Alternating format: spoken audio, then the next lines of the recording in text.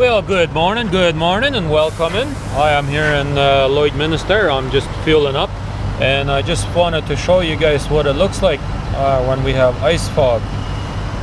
And this is what it looks like. This is my mirror up here on the front of the truck, and just have a look at the grill. This is actually a summer screen. That's how foggy it gets. Ice fog, eh?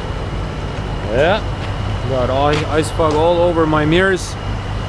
That's what it looks like. But anyways, I'll go get finished fueling up here, and then I'll be back a little bit later. Hey, we made it back to the truck now. Finished having a shower, fueled up, had me breakfast done.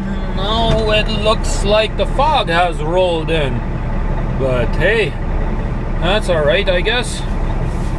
I got about 230 kilometers to go, and then I'll be at my delivery location.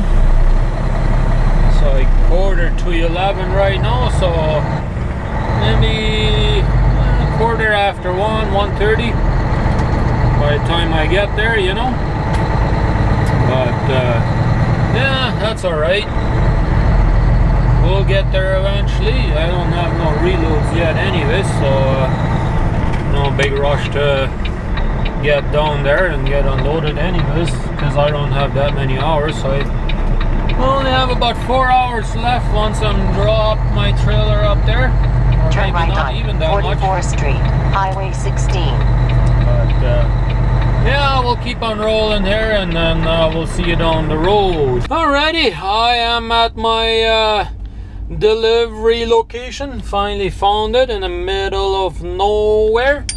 I don't know if you're gonna be able to see it, but it is snowing slightly.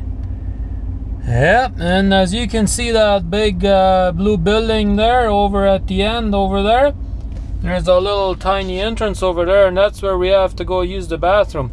I can't even use the bathroom up here at this building where I'm unloading.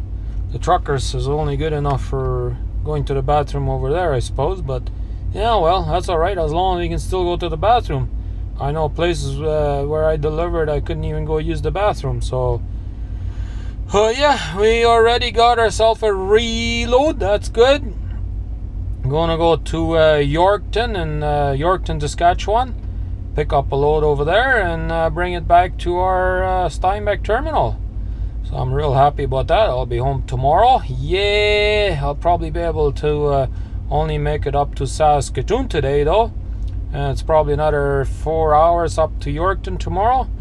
So, but that's alright. I can go to Saskatoon and just do an 8-hour break, and I can continue on. As soon as at midnight I get hours back. So yeah, so we'll get unloaded here, and then we'll make our way over to that truck stop, and then we'll go to bed real quick and go pick up a reload. So alright, we have officially made it up to Saskatchewan here in Saskatoon. I mean Saskatoon, Saskatchewan it is, if I can get it right. And we are pretty much out of hours. I got about half an hour more that I could drive, but there isn't anything half an hour further east of here. So hey, we gotta call it a day up here, but that's alright. Go pick up our load tomorrow morning, pretty early probably, and then we'll be home tomorrow evening. So that'll be good. I worked out just the way I figured I would. I had just enough hours to do that trip to BC and back home, and that worked out perfectly. So far at least. We'll see what tomorrow brings, right? Anything can happen from today till tomorrow, right? But yeah, we'll go have something to eat probably here, and then go to bed real quick, so that way get our sleep and go get up early and go over there and pick up that load, and we'll be on our way home. So with that, thanks for watching, and please don't forget to give me the thumbs up, share the video, and hit that subscribe button if you haven't already. If you did, thank you very much. See you again tomorrow at 5 a.m.